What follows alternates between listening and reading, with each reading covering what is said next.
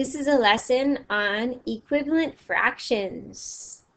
So, equivalent fractions is just another way of saying fractions that mean the same amount but have different numbers. So here's a visual example right here. So we have this circle, and half of it is filled with color and half is white. So that we have two halves, one here and one of them is colored. So we would have 1 out of 2. So that's a fraction.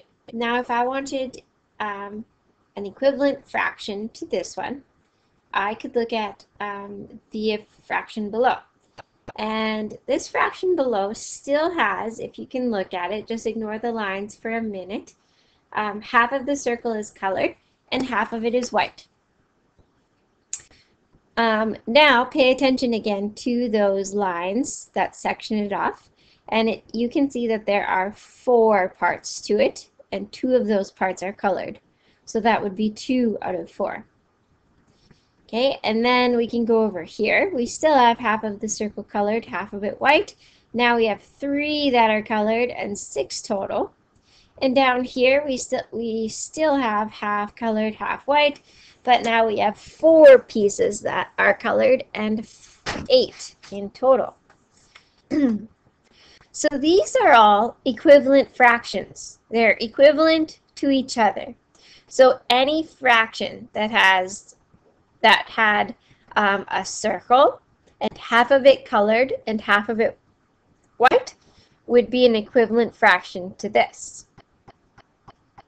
Now you could find equivalent fractions by drawing pictures, but you could also, if we go down here by this star, you can find the equivalent fractions by multiplying or dividing both the numerator and the denominator by the same number. And it could be literally any number. You decide. It's unlimited, but it has to be the same, multiplying or dividing the same number by both the top number and the bottom number. Now I added a little graphic here to remind you of those 2 large words, numerator and denominator. Numerator always goes on top, denominator always goes on the bottom. And it also has the added bonus of reminding you what those things mean. So on the top you have how many parts you have, and on the bottom is how many parts of the whole. So if you find yourself forgetting what the fraction or how the fraction is structured, then you can turn to this part to help you. Now, knowing that you could find any equivalent fraction by multiplying the numerator and the denominator, let's just check to make sure that that worked here. So let's go with 1 over 2 is our base fraction because it's the smallest you could possibly go with this fraction. 1 out of 2. 2 parts, and 1 shaded is the least number of pieces.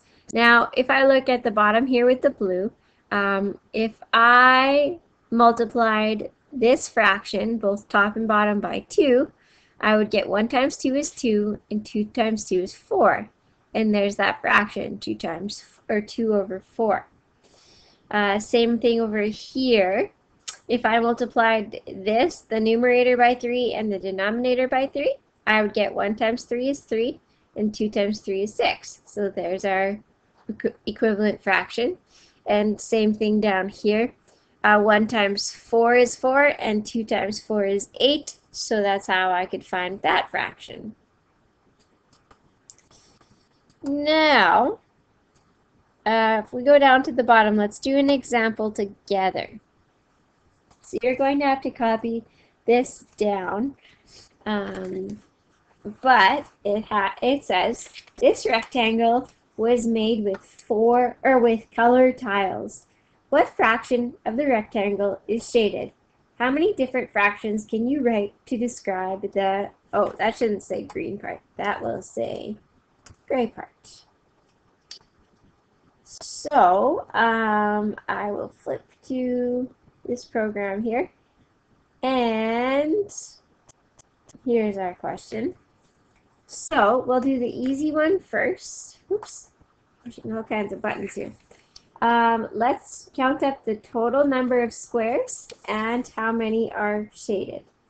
So on the bottom will be how many squares total. So 1, 2, 3, 4, 5, 6, 7, 8, 9, 10, 11, 12. So there are 12 boxes total, and 6 of them are shaded. Now this looks very similar to those circles because it's half shaded, half not.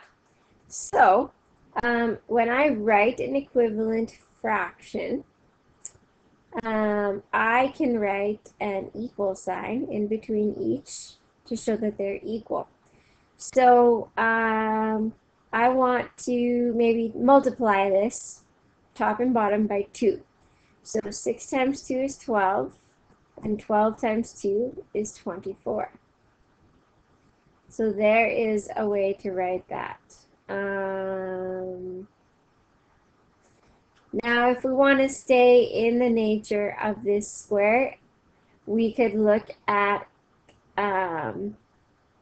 well, we'd have to draw extra lines just to make that work, but it would work. Okay, so let's focus on dividing then instead to keep it less confusing for us. It's taking a while. So I look at 6 over 12 and I want to make another fraction but smaller. I could think of it as columns. So 1, 2, 3, 4. There's 4 columns in total. And how many columns are shaded? There are 2. I could also do rows. There are 1, 2, 3 rows. And oh, I couldn't do that, hey? Because it's not a full row that's shaded. So erase that. I could not do that. Maybe you caught that before I did. But there is another way to write this because these two halves are equal. There's 6 and 6. So I could divide this fraction by 2. So 2 divided by 2 is 1, and 4 divided by 2 is 2. I know this is right because 1 times 2 is 2, and 2 times 2 is 4. Here, we'll cross that off. So I could write this fraction as 6 times 12, 2 times 4, 1 times 2.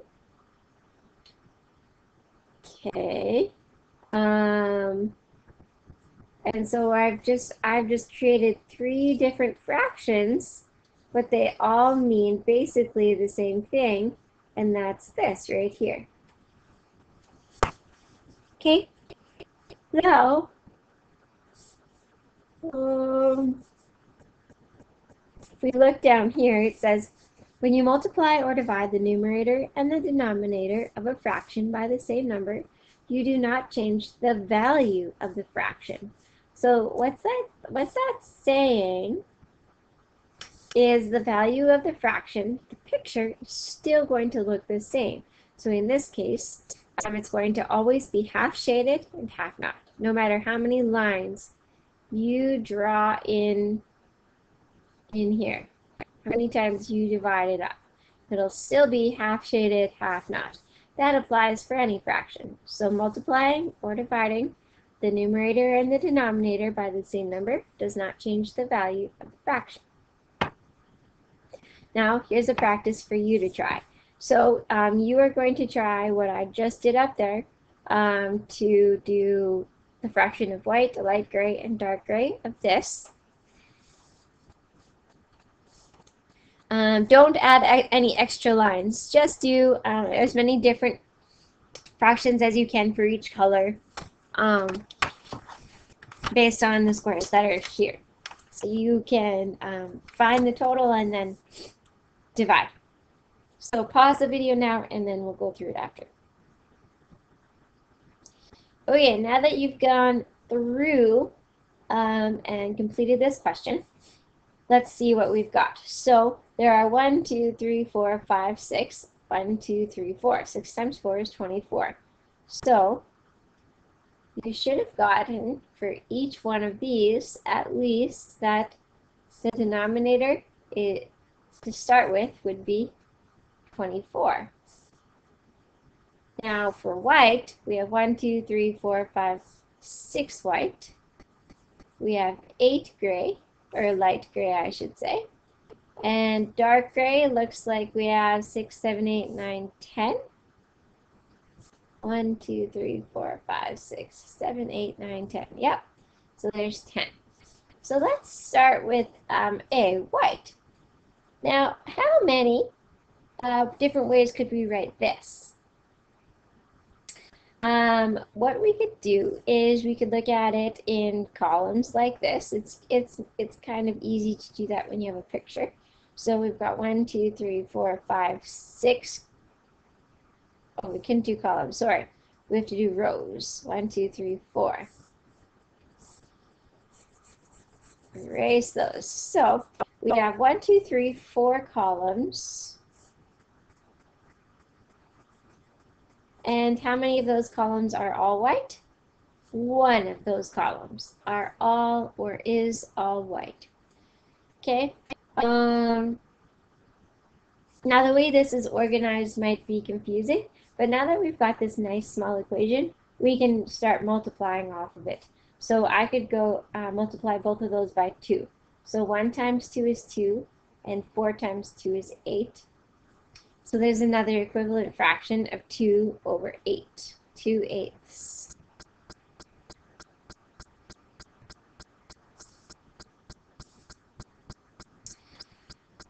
Now we could also multiply this by 3 and by 4 and by 5, and you could continue. And what that would look like then would be, here are some other fractions that you could have. So if I multiplied by 3, I would have 3 over 12. If I multiplied by 4, I would have 4 over 16. And if I multiplied by 5, I would have 5 over 20. Now this doesn't necessarily match the squares that you have. It matches our math though. But the ones that would match the squares would be these ones. And should be here, this one.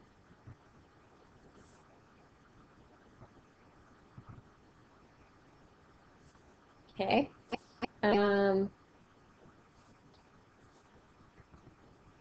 Now with light gray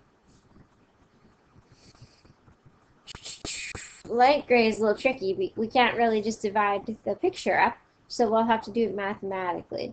So if I divided both of these by 2, I could get 8 divided by 2 is 4, 24 divided by 2 is 12. I could do that again.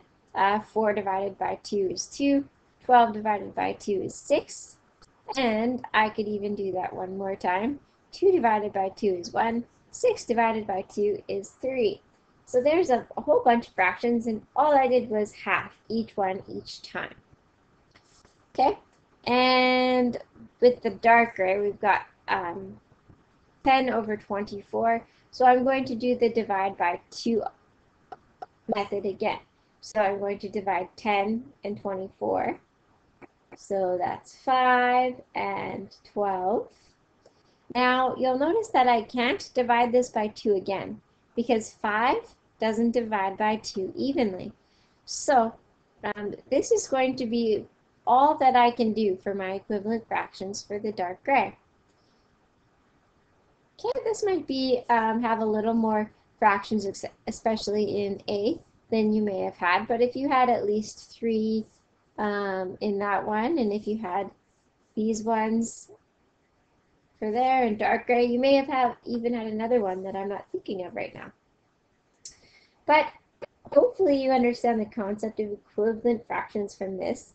Now, one question or I guess a couple questions in your textbook assignment say something similar to this. Draw a picture to show the following pair of equivalent fractions.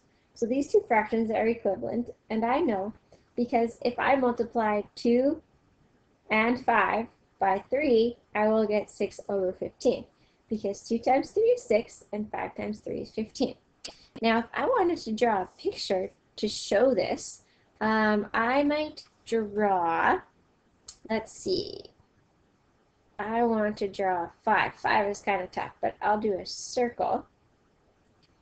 And I want to try to make these as even as I can, which is not working out so well.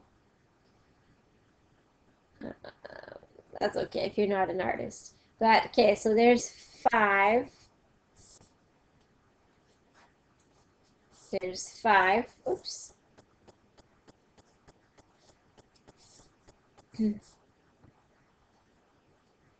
Imagine those are equivalent.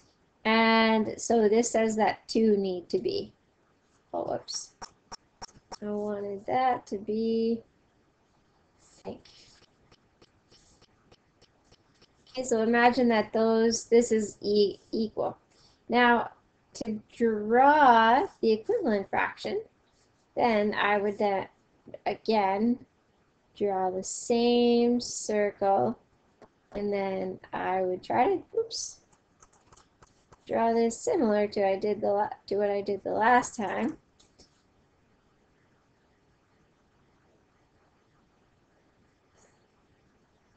And then, but instead of 5, I need 15. So that means I need to add extra lines.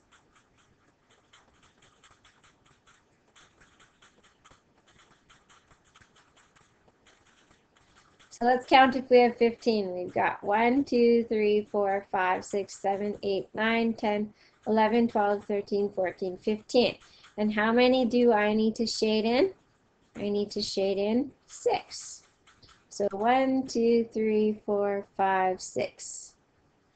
Oh, maybe we should do that on the top there so that it looks the same.